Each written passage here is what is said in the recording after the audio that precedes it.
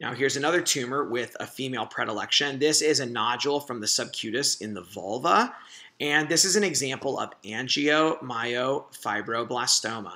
Angiomyofibroblastoma is one of a group of different tumors that tends to occur in the genital region, and sometimes these are collectively referred to as the benign genital stromal tumors. Even though the entities are unrelated, they can have some overlapping microscopic features, which we won't go into today. But the main things to remember about angiomyofibroblastoma, that they usually occur in the vulva, and they are composed of these eosinophilic epithelioid or plump spindle cells. So they have an eosinophilic cytoplasm, oval to round nuclei, and those spindle cells tend to arrange themselves in cords or strands that kind of stretch out throughout the stroma here. These kind of chains, cords, strands that are linear. And the stroma varies from being collagen-rich, even hyalinized and sclerotic sometimes, to being very loose and myxoid or edematous. You can really run a range there.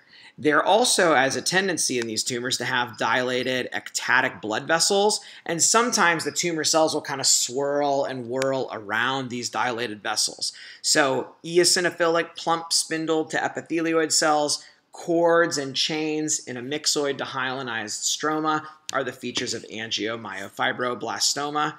Let me show you one of the, oh, there's the area. Really prominent cords. Look at that. These very, very long chains and cords of tumor cells stretched out here in the midst of this edematous kind of background. And then the other thing is that on immunohistochemistry, these cells classically tend to be positive for desmin as well as for estrogen receptor and progesterone receptor. But do keep in mind that ER and PR can be positive in many different neoplasms in the female genital tract. Okay, angiomyofibroblastoma.